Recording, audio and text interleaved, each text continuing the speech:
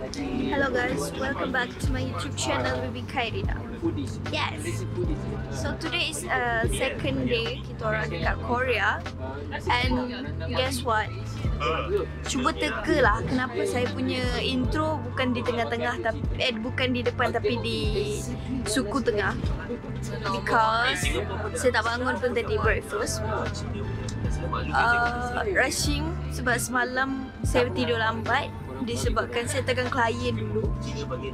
So inilah dia. And now kita orang akan bergerak ke tempat hiking tu, apa nama? Ingat juga.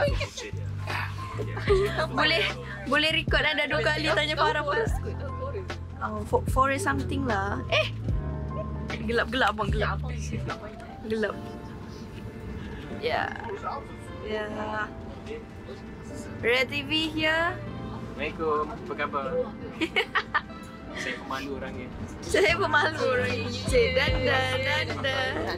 So, kita sambung kejap lagi. Masuk intro dulu. Hi guys, welcome back to my YouTube channel Bibi Qairina. Yes.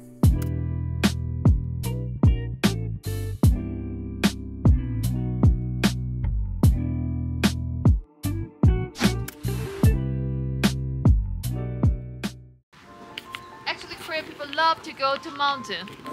How about you? Oh yes, I really You love. too? Yes. Okay ke tu? Okay. We are not in pink. Okay. Let me see. Aduh. Tiba penat lah. Sebab tak banyak bersukan ni. Sebab tak banyak bersukan ni, rasa penat dah. Penat tu dia. Oh my god. Rencana. Rencana yo.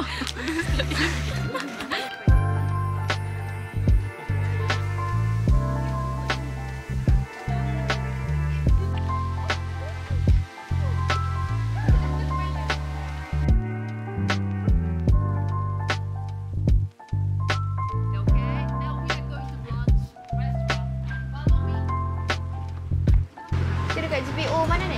JPO kan? Ada KFC, ada nasi lemak, ada apa lagi kat depan tu? Macam Nasi Korea. Tapi jangan lupa makan pasta ham. jangan lupa.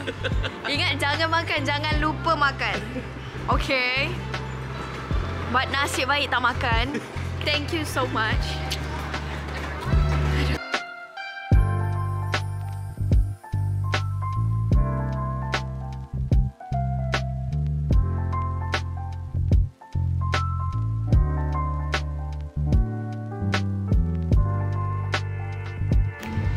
So now, kita orang dah habis makan. Jadi sekarang ni tengah time to shopping. Saya dah tukar duit but saya tak tahu saya nak beli apa. Kita tengok je lah apa yang ada. Cute. Oh my god. This is an octopus. Oh my god. Oh my god. It's an octopus. Hello. Oh my god.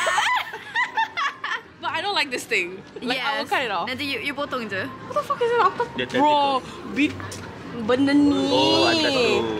Oh my god, it's fucking cute. Oh my god. Oh, maybe kita boleh habiskan duit nak beli tu dekat sini. Yes. Me too.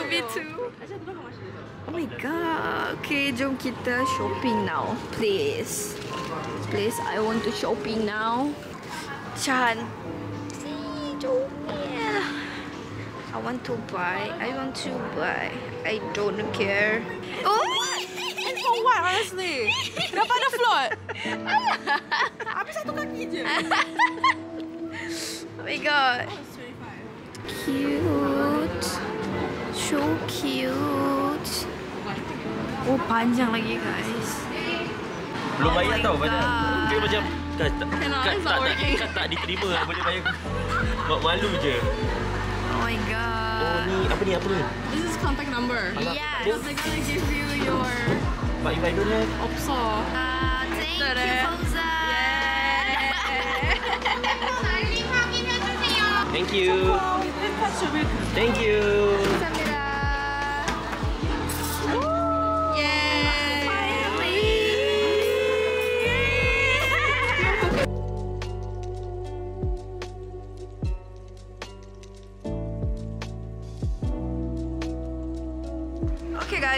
this one is. This one is the famous one. Oh, what is this? Hot dog. Inside is honey and seed. Oh, okay. But is it halal? Yeah, it's halal. A lot of people buy it. Okay. Because they don't use like Oh, ni dekat mana? What the place? BIFF Square. Also we call Nam Ho Dong. Okay, Nam Ho Dong. So right now kita dekat Nam Ho Dong yang orang kata street shop lah. Tapi ni semua dah ada jual. Nice.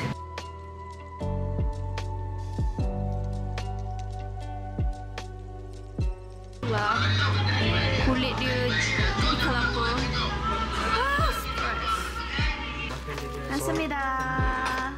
Thank you. Salt and pepper. Okay. Okay. Okay.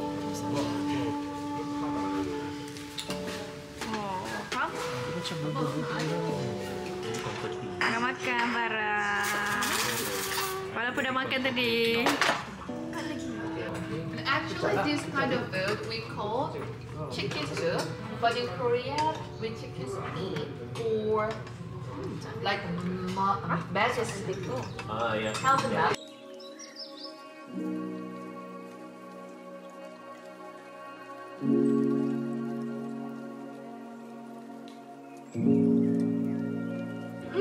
Pay attention. Let's go. Enjoy, everyone. Let's go. Oh my god, cantiknya.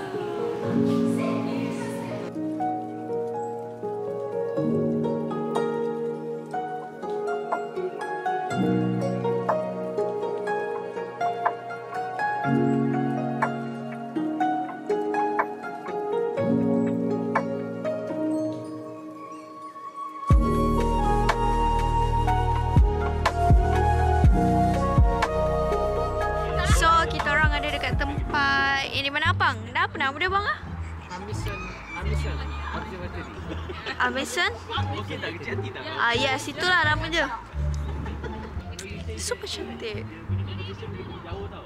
Super cantik. Super cantik. Tadi kan dah makan. Mana tadi dah makan. Tadi kan dia kata kita cancel pergi satu lagi tu. Kita pergi sini. Tak tahu lah. Rasa dah balik. Ni habis last. Yes, kita akan balik kejap lagi. So nanti kita sambung. Mungkin malam ni kita akan keluar lagi. Hello guys. So today is the last day kita orang keluar. Because besok akan... awak tengah baca juga. Yeah. Korang ni. So... kita akan jalan dekat tempat yang sama. Kita akan jalan dekat tempat yang sama. Kali kita. Yes. Are you going somewhere? Yeah. So kita sambung sekejap lagi. You want to join us or? Right now we walk again and again. Kita akan pergi dekat tempat yang sama. Vlog semalam. Yeah. I think. But this morning is cool though. I think I left it my outfit today. Disebabkan sepatutnya outfit ni saya pakai hari ni pagi tadi. But kita anggarkan pagi tadi hujan. So I choose to wear the simple clothes. But dengan takdir Allah pagi tadi tak hujan. So saya rasa macam sayang sebab saya baru je beli this cardigan. And then okay, kita pakai sekarang. Yeah. I love. See lah my sifu off my face shirt. So sekejap lagi kita sambung. Kita tengah walk. Saya tengah belajar speaking ni sebenarnya. Don't blame me, okay? Orang kata kan kayuh pelan-pelan biar sampai hujung pangkal. Betul ke? Tak tahu. So kita jalan dulu.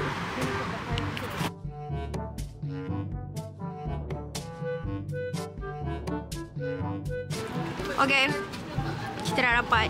But don't worry, this is halal. Halal, right? This one? Halal, insyaAllah halal. Pasal dia tak ada, dia pakai minyak biasa je. Dengan dia tak ada macam meat, any meat whatsoever. Yes. Just honey and seed. Ya, betul. Ni actually kentang Ni apa? Tepung. Bibi makan udang tak? Makan? Yay. Ya. Dia ada kena-mena buat ni.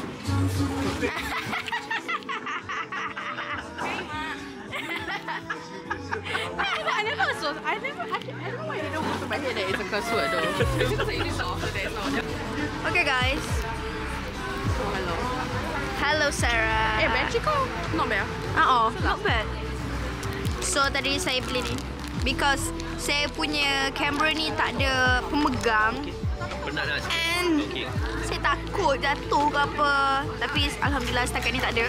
So I buy this. Actually this one for phone.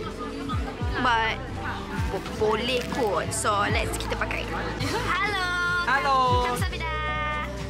Hey. I want to also take a picture together. Wow. Okay. Come in. Cheese you. Happy? Yes. Yeah. Jadi kita akan melantak malam-malam. Nantikan makanan ni baru satu. Wah, tadi dua dah. Dua dah. Ada dua dah. Tiga. Shrimp. Yes. Wow. How's your day today, Farah? It's good. It's good. Because I I had gelap. spicy food just now. Okay. And it's really help my digestion. Yeah. Lagi nak mampus ya sebab kita kat sini Sumpah. Korea spicy. Tapi kita perlukan spicy the next level. Yes. Alhamdulillah Syah. Hati-hati. Oh, takut aku. Okay MacD. Okay here. Tapi memang seriously, yang tadi tu sedap gila. Sedap gila. Apa sedap? Tadi tu, yang spicy tu. Oh, yang tu. Oren. It tastes so good. Dia tak sama langsung macam kat Malaysia. Yes. Surprisingly sedap gila. Sangat sedap. I don't know how to describe. Dia habiskan semua. Dia punya rasa pedas tu korang tahu saya memang Mula-mula dia suka. cakap dia nak rasa je. Lepas tu main apa macam, oh rasalah. Lepas tu dia cakap macam ni, korang ada siapa-siapa lagi tak nak makan? Bibi habiskan boleh? Boleh. Tapi seriously sedap. Saya memang datang Korea ni tak ada rasa makanan yang pedas langsung. Ya. Kan? So bila dapat tadi terus macam nikmat gila.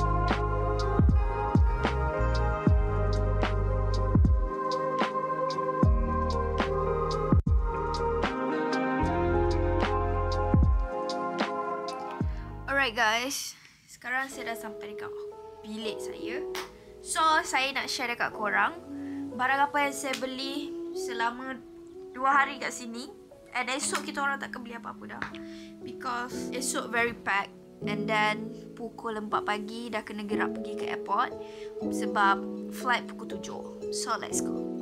So, the first thing yang saya beli, which is this bag. This bag berharga RM1,000. Bersamaan dengan duit kita RM3.53. But I don't know 53 sen tu betul tak, sama tak. So this one bag. So barang yang kedua saya beli, tada, Art Joy. Dia macam sulam-sulam. Saya memang suka gila benda-benda macam ni. Tufting like tufting tapi guna tangan lah. I think so. Ke saya salah? Saya salah betul kan? But I think so, yes. Yes, RM12,300. Okay, kalau RM12,300 pula, RM43. RM44 something. Yeah, this is I love. This one is macam album foto punya kotak gambar. Oh, dia macam tampal. Okay. Sebab saya rasa saya dah perlu kot simpan gambar dekat sini. This is our memory kan. Dia berharga RM25,729. Kalau RM25,729 dalam RM90 kita. Oh my god. Saya beli baju. This is nightwear. Cardigan. Ya, cute. Saya suka cardigan. Disebabkan cardigan saya dekat rumah tu sangat-sangat memboringkan, jadi saya beli. Okay, ni paling mahal setakat ni yang saya pernah beli. Harga dia RM49,900 bersamaan dengan RM175 kita. Macam beli dekat Uniqlo. Ya, but quality dia good. So, okay lah. Bag. So, yang ni saya baru beli tadi. Kita beli dekat Daiso dekat Korea. Yang berharga 5,000 saja. Bila 5,000 ni, 5,000 bersamaan dengan RM17. But worth it lah. Tengok quality dia sangat-sangat best. And ini dalam dia. Also ada pocket. You see, ada pocket. And I love it. Saya suka gila bag-bag macam ni. Nails untuk pakai besok pergi konsert. Nails ni pun berharga 5,000, which is RM17. Sebab Daiso kan harga dia mungkin semua sama je. Tu je ke saya beli ya? Oh, saya ada beli. Yes, saya baru ingat. Saya beli dekat TS fridge magnet. Saya beli 2 for my house and my mom house. Berharga 8,000, bila 2 14,000. Bersamaan RM49 untuk 2 ni. RM49. And then saya ada beli macam tali untuk phone tu yang selalu macam ada manik-manik tu kan, tapi saya letak kat kamera saya. Saya tengah guna sekarang ni. Berharga RM7,900. RM27. Kalau 113,470 duit diorang bersamaan dengan RM400 duit kita. Saya tukar 500 lebih saja. Malam-malam lah nak kira. So, nampaknya itu saja kita punya vlog for today. For the next day ni, I'm happy and alhamdulillah saya tak pernah terfikir pun saya akan ke Korea. Thank you so much for Singapore Airlines and Busan Tourism. I really love you all. Thank you so much for having me to Korea. This is my impian saya untuk travel next flight, dan saya dah rasa saya dah naik. So, alhamdulillah. So, kalau korang tengok ni maknanya saya dah delay sikit untuk post next vlog. So, kita jumpa vlog yang ketiga. Thank you for watching guys. I love you. Kamsahamnida.